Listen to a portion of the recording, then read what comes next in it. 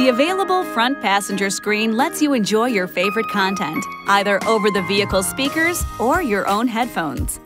To pair a set of headphones to the system, make sure Passenger Screen Permissions are enabled in the main Uconnect display. To get started, press the Home button on the front passenger screen. You may have to swipe left or right to find the Devices widget. Select Manage Bluetooth Headphones. Make sure your device is in pairing mode, and then select Pair Headphones. Any devices detected by the system will appear on the screen. Select the desired device to continue. When the process is complete, a Pairing Successful message will be displayed. If no devices are detected or the process times out, the system will return to the Device Manager page.